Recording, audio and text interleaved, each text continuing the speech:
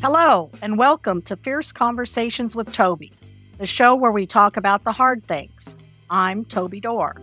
In today's episode, we'll get a glimpse into how out-of-the-box thinking can create alternatives for at-risk communities. Our guest today is Frederick Johnson. Born and raised in Chicago, Fred attended high school and college in Iowa. A linebacker for the 1995 R.C. Cola Bowl National Junior College Championship, he was inducted to the Iowa Lakes Hall of Fame in 2015. He holds a BA degree in public administration and an MPA degree in public administration with an emphasis on nonprofit management. Post-military, he moved to Kansas City with his wife, Hannah, and 2 children, and completed his MA degree in counseling. In his free time, you may find Fred cutting hair in his barber shop, bowling in national tournaments, crafting the perfect jerk salmon in his smoker, and aspiring to write that first book, which I'm hoping to help him with. Hi, Fred. Thanks so much for joining us. Hey, Toby. Thank you. Thank you for having me. You're welcome. I love seeing your happy face. I like to ask all my guests a question that kind of gives us a peek into who you are. What's your favorite color, and what does that say about you? My favorite color has been for a long time sky blue. Mm. It's funny that when you ask that question, it made me think. And the one thing I could think of is that I love the sky. I love looking up to the sky, to the stars, the clouds. Mm-hmm. It's a science thing, I guess. But I think it's a testament to my imagination. It's it's just a part of the way I think, and just think of all the things that I possibly can achieve. So definitely my imagination. I love that. I just love that. Can you tell us about a crossroads in your life that pushed you in a different direction? Yeah, definitely. To be honest, when I was in college, because of the way I grew up, I was still on the streets, doing a lot of illegal activity. And even though I was going to college, my attempts were to just better myself, but I had to provide for myself and my family as well. And it came a moment where I felt like those walls were closing in on me. A couple situations happened. Some guy showed up to my house to purchase some products, and I didn't know him.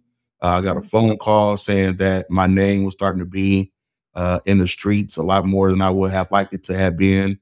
And in that moment, I decided I already had my son at that time, and my girlfriend, fiance. We were talking about being married, and had our second child on the way.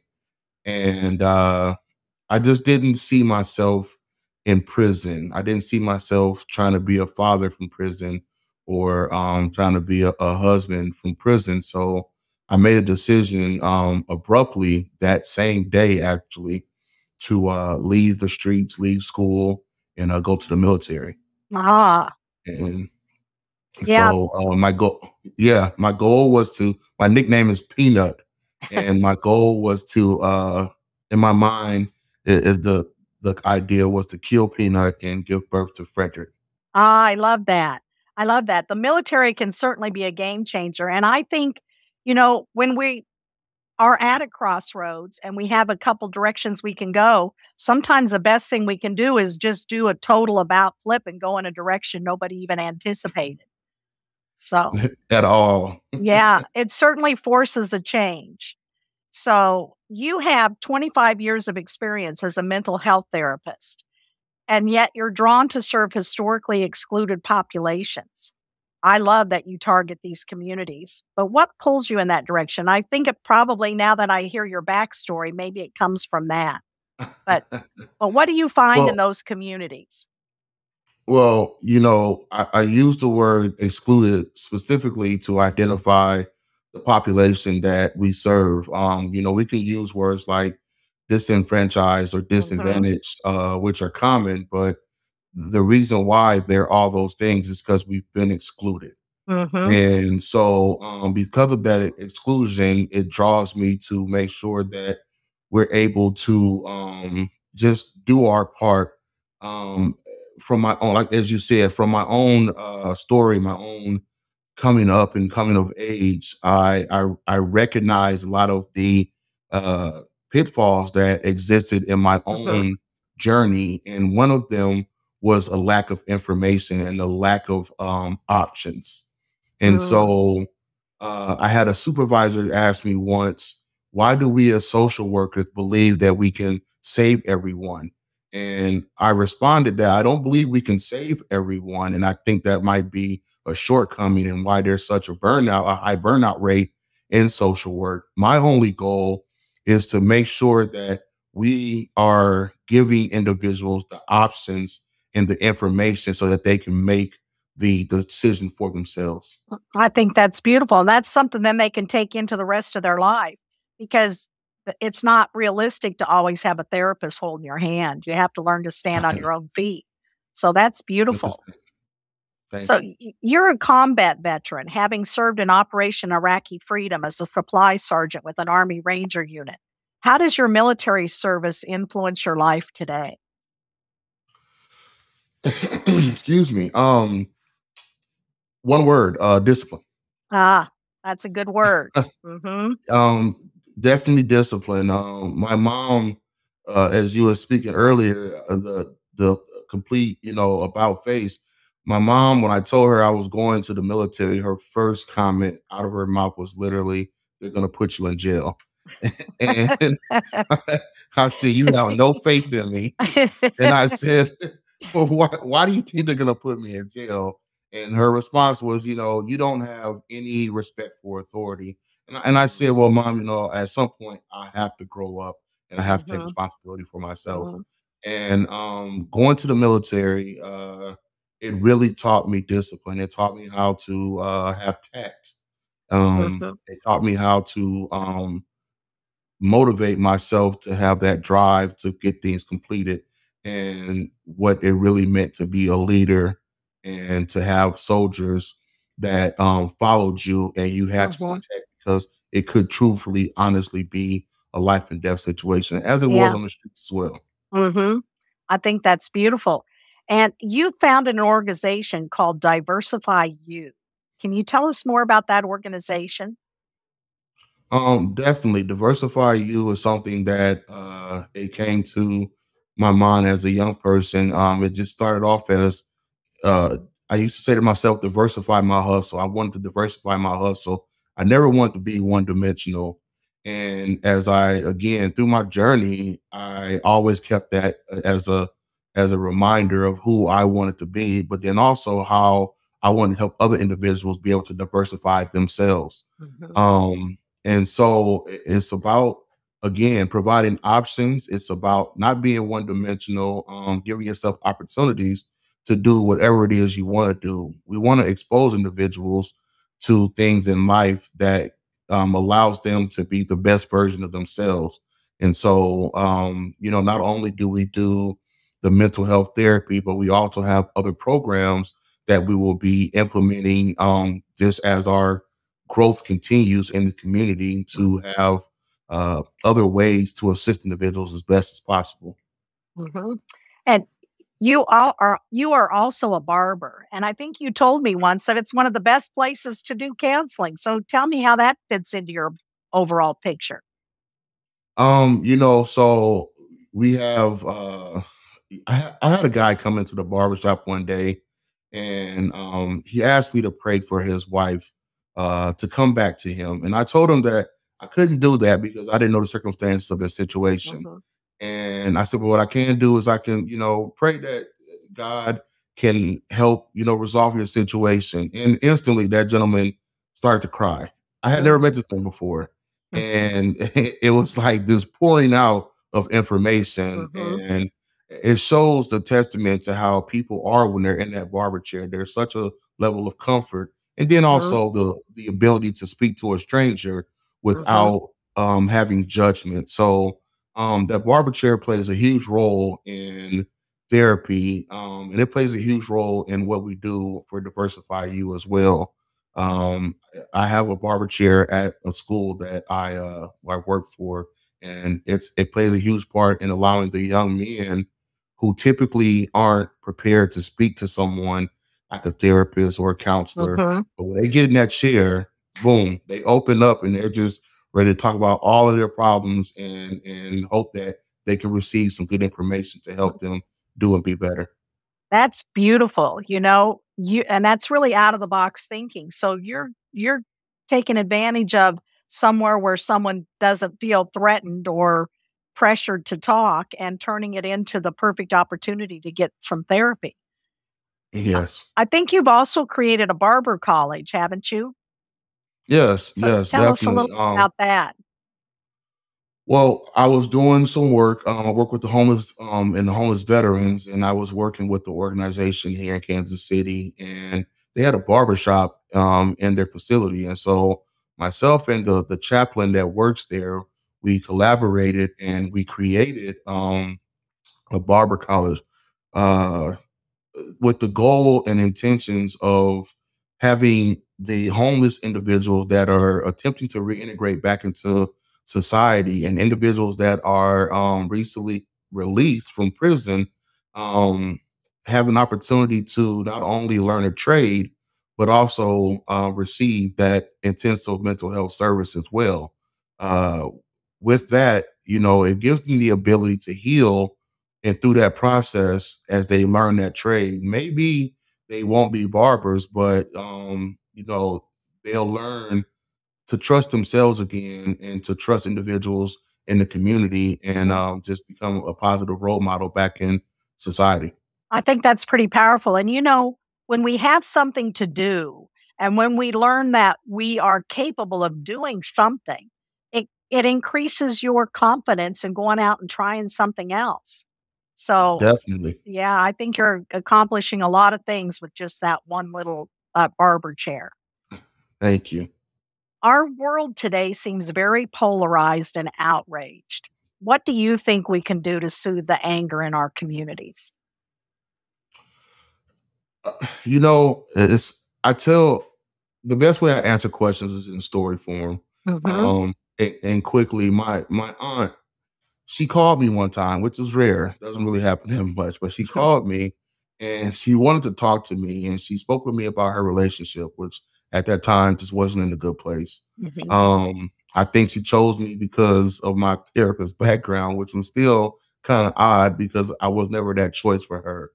But as she told me just everything that was going on, and you could hear the pain and the joy and the frustration and the anger and the entire conversation. Um, at the end, as I sat there and listened to all of it and the crying and the not crying, Hmm. at the end, she said to me, "I just want to thank you for listening." um when I talk to my sisters, including my mom, it's like they always have an opinion and they always want to tell me what to do or tell me what I need, but you just listen and I appreciate that. Hmm. And I think that that's one of the um overlooked uh traits that we have as the entire community, is that we tend to not listen.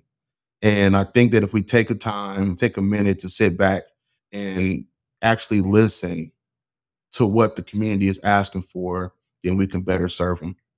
I think that's really important.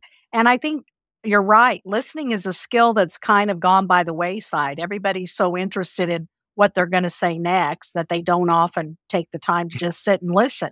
And it's a pretty Yeah. powerful gift to just give someone the gift of listening to them. So I think Yes. that's really good. I think we can make the world a better place by breaking generational curses and providing opportunities in areas where few exist. You also work as a school based therapist, providing intense services and teaching social emotional learning classes. What changes are you seeing through that work? Um, you know, what we see and what our goal is we want to see increase in grades and increasing in just cooperation with the teachers and staff. and then collaboration with each others and their peer groups. Mhm. You know, what we see when we go into the school in some under some situations, circumstances, is that there's just a lack of compassion and understanding and patience. Mhm. Um, we as teachers, as therapists, as staff, whatever it may be, there's gaps between us and the young people that are here today. And we have to respect that we're different and Mhm. they're different, but we have to again listen to what they're asking for and stop telling them what we think they need. It has Mhm. to be a collaboration between us and them as well. Mhm. And I believe that once that is achieved, that we will be able to see them grow into the positive young people that they are.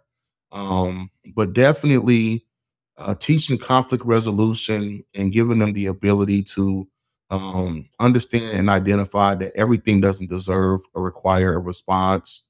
Mhm. Um, they can move through school and not give energy to negativity, um, and they can feel free and be free to express themselves emotionally to individuals that are there to provide that service for them.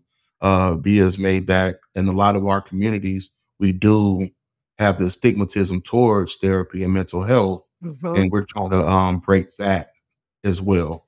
Yeah, it seems like it all comes once again to listening and trying to see what the kids have in mind and coaching them through standing on their own. So, I think that's pretty Yes, powerful. I mean, and they are the future. If we let our correct. children, follow in negative footsteps, then we're kind of all doomed.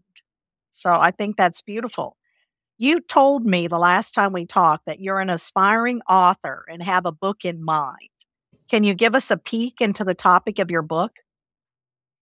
Well, I can tell you that the title of my book is "More Black People Should Be Eaten by Sharks."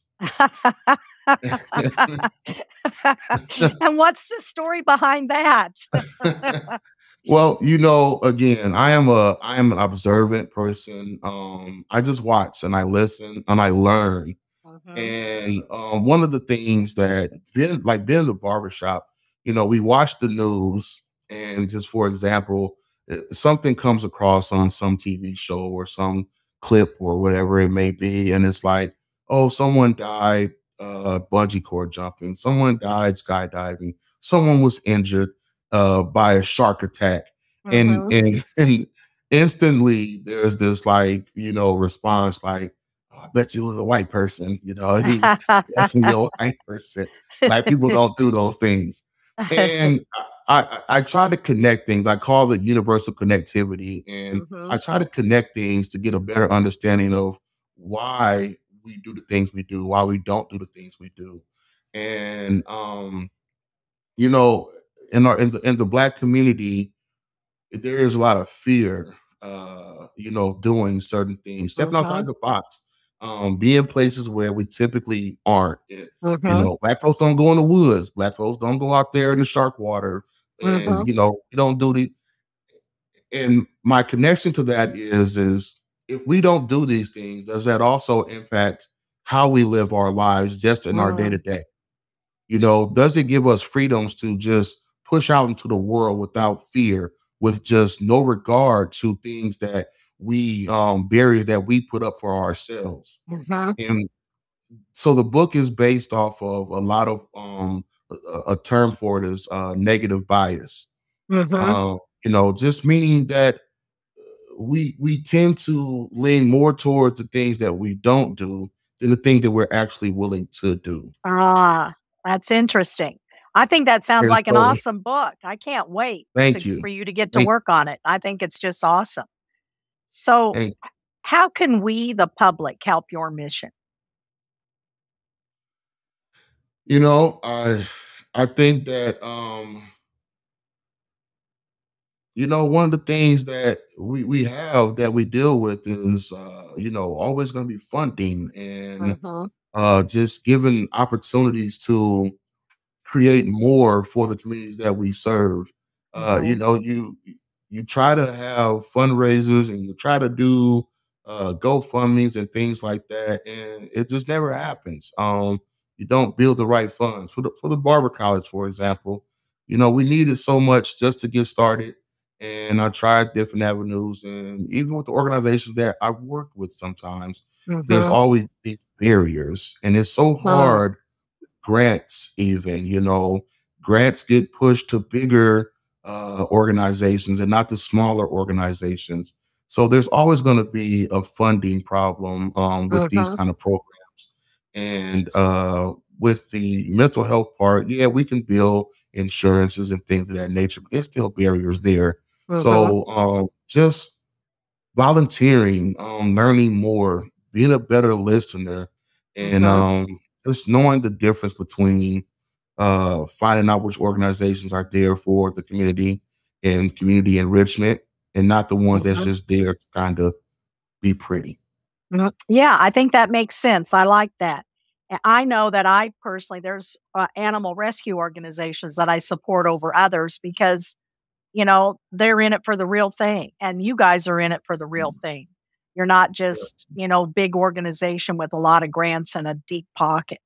So I think Mm, that's beautiful. And I think any community we live in, we're going to find organizations and opportunities just like yours. And your organization is in the Kansas City area. yeah. But there's no reason why we can't be involved in something that's outside of our community. And we should be looking to see what is available in our communities too and be involved and be a part of it. Because we all have 15 minutes we can give or, $5 we can give and it makes a difference. It all adds up. Yes. So Fred, is Yes. there one question you wish I'd asked that I didn't? Is there one other thing you'd like to share with us? You know, when I was in my undergrad, I had a 80-page paper, and a part of that paper was a 10-page segment where the teacher asked for us to create a program for hopelessness. Mm. And at the time, I was still young. I was probably 19, 20 years old. And, you know, I had a lot of my own issues and anger going on. And I just didn't see what a program could possibly look like to create, you know, hope. And Mhm. so I only gave him an eight sentence response, and it was along the line of, "There's no such thing as a program for hopelessness." And Yes. and I can tell you, I was working for an organization a couple years ago, and I had a young lady sit in front of me who had been essentially sex trafficked, and through that, you know, became a drug addiction, and you know, things just got worse. And she was imprisoned for about 5 years, Mhm. and so here she is at my desk, and I'm helping her out, and there was a time where I even had to like step in and make a comment to this gentleman that had been bringing her to the organization for Mhm. assistance. And I think that was probably one of the first times she actually seen a man probably stand up for her and not Mm. want anything from her. Mhm. And as I continue to assist her, her day to day, her tone picked up, her voice got louder. She smiled more, and then she was laughing Mm. with our encounters. And in that moment, I realized that is creating hope, that what we're doing here Mhm. is creating hope for this young individual. Yeah. And it just made me think about that. And so with that is just be consistent and be, you know, and have a heart to, you know, just be there for someone. And when you see that hopelessness setting in, know that it can turn around with our own diligence. I love that. And I do think, with Diversify You and the other things you're involved in, you have created a program to address hopelessness. So your instructor was on to something there. You just didn't know it yet. Didn't know it. Yeah. Well, thanks so much, Fred. I loved having you on the show, and I will include a link to your website in our show notes as well. All right. Thank you. Remember, none of us is our worst mistake. We all have so much more to offer the world, and those so-called mistakes are blessed opportunities to learn and grow. Next week, we'll continue to bring you inspiring stories by people who've identified a need for change and are working to make a difference in the world. Subscribe to our Patreon channel, Fierce Conversations, for special access and behind-the-scenes info. Go to patreon.com/fierceconversations or click on the link in the show notes. 10% of the Patreon proceeds are dedicated to providing workbooks to women in prison. The show notes will also provide a link to the DiversifyU website and a link to purchase my memoir, Living with Conviction. As I talk about in depth in my memoir, I had a conversation while in prison where my friend Lisa told me, "In here, we can talk about all the hard things. In fact, I think we must, and so we shall." This is Fierce Conversations with Toby, where we do talk about the hard things. Until next time.